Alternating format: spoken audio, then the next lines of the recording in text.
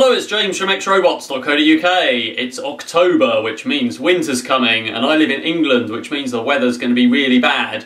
In fact, it's rained quite a lot recently. I've got quite a lot of painting and things to do. I don't have a shed in this house, I've got minimal garden space, and even painting outside in a cold, damp shed isn't great for your paint finish, and generally letting paint dry. So, I'm going to build a spray booth. Fortunately, I have a spare room, but I can't just go and spray paint in there with rattle cans with an airbrush because a spray off will go everywhere and make a terrible mess. So let's have a look and see what we've got in there. So here's my spare room. It's got various stuff stored in it, including mannequins and boxes of stuff. And what have I got in the corner? Well, I've got a nice empty space, and I've also got some items. So these green things extend up, they've got pins that you pull out, and the top part extends right up, and these are things you put a board across for painting your house or something. I actually had these in my old house in the shed for holding up my workbench, which was made of an old door. So I've got some bits of wood, and I've got a very basic extractor fan, which I've already wired to a mains cable. I've got some fish pond filters, some dust sheets, and a bunch of conduit, which I've had for several years, which I've been keeping for just such a project. So first of all, I'm going to extend these right up. We put the pins out. Quite sure how high they go.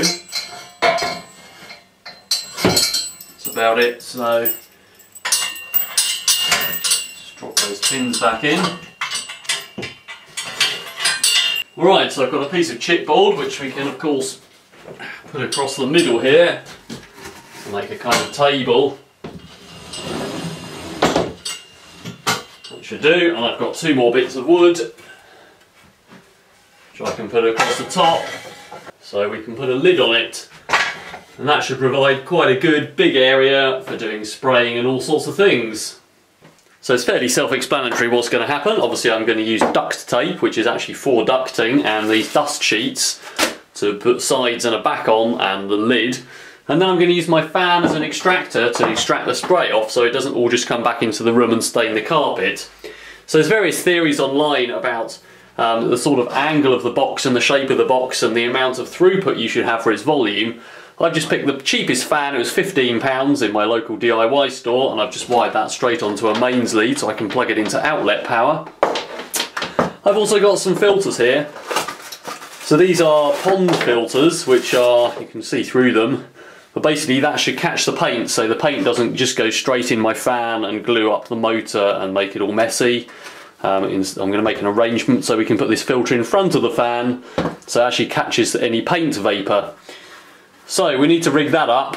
I'm just going to put this right at the back of my box, and I'm going to mount that on some cardboard, and then I'm going to take my ducting and I'm going to take that out of the window that's just there, so everything's quite conveniently placed. So I've mounted my fan in this cardboard box, so I've got the front here and I've got a hole in the back to attach my conduit to, which is rather bigger than the vent on the fan, so that's going to get duct taped on the back. And then this can sit up nicely, and I can fix that to the back of the box somewhere there, and obviously there'll be polythene around it. And my filters are going to fit on the front here, so I'm just going to duct tape those over, which makes them really easy to change rather than being somewhere inside. So I've just turned my fan on there, so it's just plugged in, and we can see there's a fairly healthy draft coming out of the back. We don't want you know, a massive gale blowing through here, because if you've ever tried to spray paint in the wind, it's quite hard because the wind blows the paint away and none of it goes on the piece. We want kind of a healthy extraction, and obviously if we don't have enough extraction, then spray off is still going to come back out of the front of the booth and stain the carpet. So I'm not sure how that's going to do. It might encourage me to use less paint and do thinner coats rather than putting on loads at once out of a rattle can. It'll certainly be fine for airbrushing.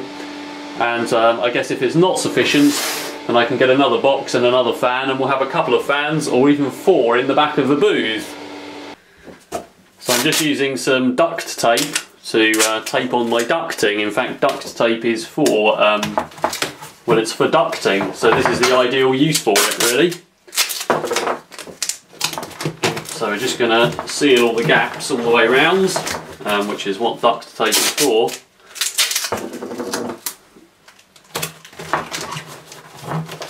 And I should have enough ducting here. I've got it just hooked up here for now, and there's a load on the floor, so no problems reaching the window. Yeah, there's definitely air coming through. So I'll get my filter fitted and we'll get some polythene on here, and then we should be able to give it a test.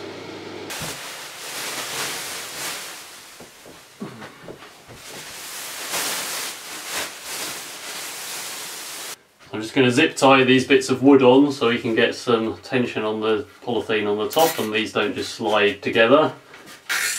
There we go.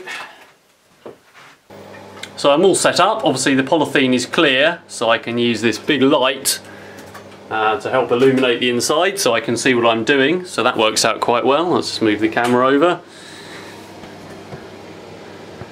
So I'm going to attempt to show you that the vapour is in fact going into the fan. I've got a rattle can here. It's rather hard to demonstrate, but basically it is clearing the vapour, so if I just spray randomly in here, it's sort of sucking the spray off away, which is great, and it's also obviously keeping the smell out of the house as well. So a quick other demo, you might be able to see a bit better than black paint on a black background. I'm going to make some smoke and we'll see how that works. So I'm just going to set fire to this paper. Hopefully you can see the vapours getting drawn away quite nicely there. So I do actually own 2 airbrushes, so I hardly ever use them, mainly due to not having anywhere to paint with them, and multiple guns, and a whole bag of airlines, so I should probably get that stuff out and have a look. So that's going to make it quite a lot easier to paint up the panels for Hulkbuster when I come to making the proper chest panels and all of the pieces. Obviously I'm only painting quite small pieces, like the ones that I've already got on here, which are kind of this size. If I was to have something that filled the whole spray booth, then I'd need a much bigger fan, and I may well be upgrading to 2 or 3 fans. There's lots of stuff online about spray booths. The best one I've seen is on vulpinprops.com. You can see here that he's built a metal spray booth with proper big extractors in. He does quite a lot of painting of large pieces in one go. I also want to add that what I've built there is really only for clearing the spray off from rattle cans or an airbrush. If you're doing anything like fiberglassing with polyester resin, then you'll need to build a booth that you can step completely into, which is sealed on the outside, apart from a fresh air feed, and make sure you wear a respirator or have a fresh air feed, or just do it in a well ventilated area like your garage with the front door open. You should probably still wear a respirator for spraying, even if you do have some extraction, just because it's good practice, and that'll stop any stray vapours going into your lungs. So that's all I've got for this time. Check back at my other videos, particularly my Hulkbuster project, to see me using the spray booth, so we should be able to get some feel of me actually painting the pieces now.